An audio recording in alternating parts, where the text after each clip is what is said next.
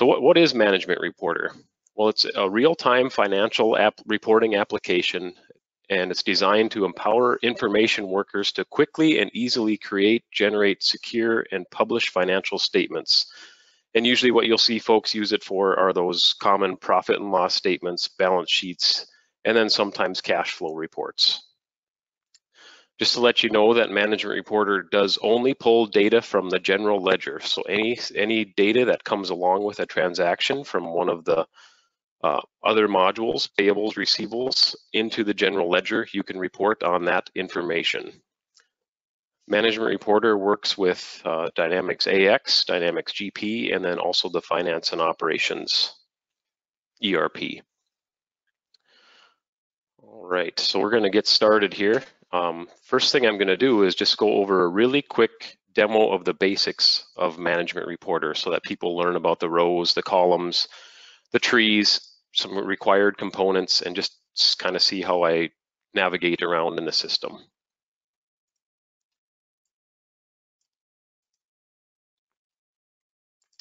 Okay, so when you open Management Reporter, you're going to be presented with a screen similar to this. It's going to look and feel a lot like the Dynamics AX and GP application, where you're going to have your navigation pane along the left with the different options you can use in the reports. And then along the top, you're going to have your menus and actions. When I make a report, I like to start with the row format first. When you create a report, there are two required components that need to be in the report definition before it's going to let you save the report. That is a row and a column. So I'm going to go into a new row format by clicking new. And 90% of the time or higher in your row format, you're going to be putting in your natural account or something from, actually it will be probably most likely your natural account.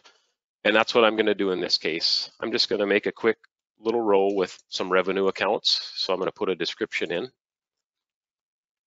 And I'm going to use a tool called Edit Insert Rows from Dimensions. It allows you to quickly insert larger chunks of accounts from your chart of accounts. First, I'm going to start with the account here. So you can see that the ampersand is there. Ampersand means mark for inclusion when you're going to run this process. And along the left, you'll see my division and department segments. Those have the pound symbol in them. Those mean do not include when you run this process. So I want to insert all accounts from my 4,000 range up to my 4,999 range just to get my revenue section into this report. If I wanted to make it more of a detailed income statement or detailed revenue set, I could change these to pound symbols by clicking these two options for division and department, and then it's going to insert every combination of revenue account that I have inside of my ERP. In this case, we're going to keep it just to our main segment. I'm going to click OK, and you'll see just like that, all of my revenue accounts come in from my chart of accounts. It adds the normal balance, so any account that is a normal revenue, income, equity, or liability account will have the C for a normal credit balance. And if you just have to add one or two accounts into a section, you do have the ability to insert them manually. We'll just work with this Germany sales and service here. If I remove that from the line and I want to add that back in, you have the ability to just type in the row what the account number is to get it in. But if you want the description to pop in automatically, you have to go in one level of this link to financial dimension column. So if you double click and then put in 4124 or go all the way in and find the account, as soon as you click OK, now your description is going to pop in with it. It didn't put my normal balance in. That only happens when you utilize the Edit Insert Rows from Dimensions. So I'm going to put the normal credit balance symbol in there again as well. And I'm just going to bold my revenue section by hitting Control B on the keyboard. I'm also going to scroll down to the bottom, and I'm going to create some format lines. So I'm going to underscore amounts, and I'm just going to say total revenue. And I want to total up lines 100 all the way down through 1900. And to do that, I'm going to use a format code called TOT. If I double click in the format code column, click TOT, and I'm going to total row codes 100 through 1900. And the reason why I'm going above and below the actual accounts is that, so just in case I add an account above 4100, say 4000, it's automatically going to be included in my total. The same method works with the bottom here. Anything higher than 4800 would then automatically be included when I total it. And then I'm going to do a double underscore at the bottom. I'll bold my header section at the bottom as well for total revenue. And then I'm going to remove all of these additional lines underneath because they're not going to be necessary.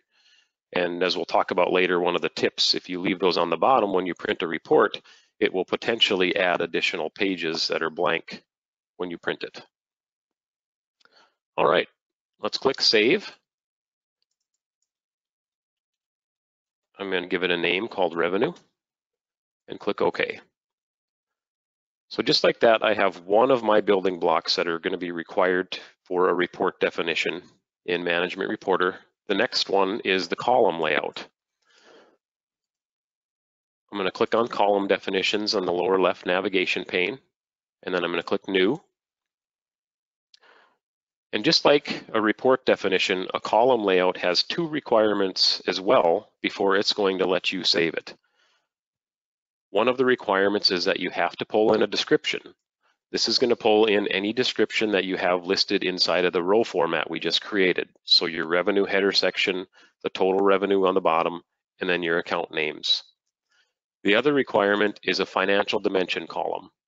This is the column that's going to pull data within the report. We're going to add two of them in this. I'm going to have one for periodic and one for year to date. The periodic section column is going to pull net change information for the month that we run it. And then of course the year to date is going to be all year to date information. So if I run it for March, it's going to grab all data up to March. And if it's a balance sheet, it will include beginning balance information on the year to date column. I'm going to insert some auto text headers so that it will dynamically grab the name of the month. So I can double click, choose Insert Auto Text, and I'm going to use the month name and click OK. And over here, I'm going to type in year to date, and I'm going to type in, or actually I'm going to use auto text on the top column again, and I'm going to use the fiscal year. And I'm going to change it from being underlined to not being underlined on that one. All right, I'm going to save my column, and when I save my column layout, I like to give it a name that tells me what the column is set up like. So in this case, I'm going to just do PER_YTD, indicating that it's a periodic and year-to-date column inside of the report. All right, I click OK. There I now have my two building blocks required to create a report definition. Close that. In the upper left now, I'm going to, if you can see it, there's a little drop-down arrow right beside the New button. It's going to give you an option for all of the different items that you can create new. In this case, we want report definition. I'm going to click OK on that message. And now I'm going to assign the row that we just created called revenue and the column that we just created called PER_YTD. Now I'm using the Fabricam demo data, and I know that inside of that database, I have some good information in April of 2017. I'm going to click down the detail level, and I'm going to let it grab financial and account information. I'm going to run it for my Fabricam company, and it's going to grab posted activity only. Click Save, and I'm just going to call it a revenue report. And I'll click OK. I'm also going to go over to the Settings tab, and I'm going to unmark this checkbox, because if a row doesn't have any data, I just want it to not show up in my report. Make it look a little more streamlined and a little less busy. I'll click Save again, and then I'm going to generate that. So what it does now is it sends a response out to the Management Reporter process server and says, I want this report, this data for this date. When you're done processing it, send it on back and open it up on my screen.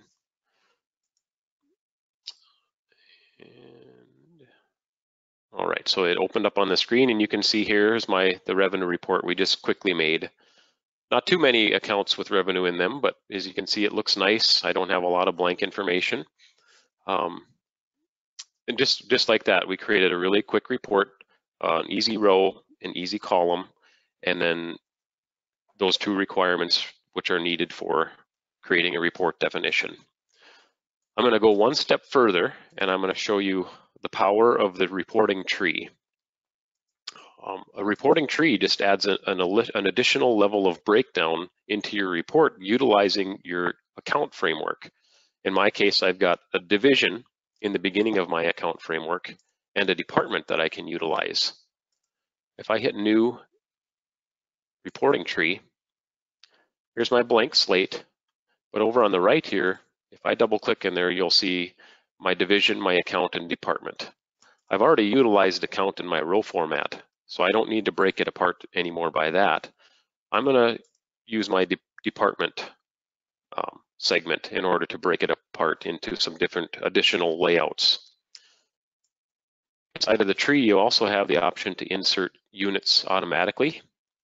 One thing that I just want to point out is you'll notice that I can't see my account category, but I want to turn that off. If I scroll down on the right, I can uncheck account category.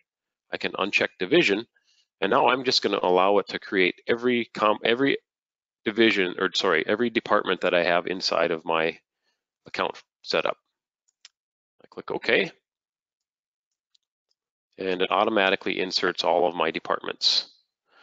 In GP, you can't post to a segment that doesn't have a department, so I'm going to get rid of that. If you're using Dynamics AX or Finance and Operations, you'd be able to have a blank department. In this case, I'm going to just copy over my unit names over to my unit description. I'm going to save it, and I'm going to call it a department. Click OK again there. Close my tree by clicking the lower level X. I'm going to click my tree, save the report, and I'm going to hit generate. When I hit generate, I'm given the option to choose which departments that I want to run the report for. I would have the ability to pick and choose any combination in here. In this case, I want to run them all and click OK. Same process. It's going to go out to the server, do the request for the report, and then when it's finished, it will pop it back up onto my screen. All right, so the same values, you're going to see the same look and feel at the summary level on the top. But then if I go down to the reporting tree in the lower left, I can go and pick any of my departments that have data within them. Department 0001 and 02 have data. I'm just going to show a breakdown. If I click 00, there's the revenue layout for Department 00, and the same with 01.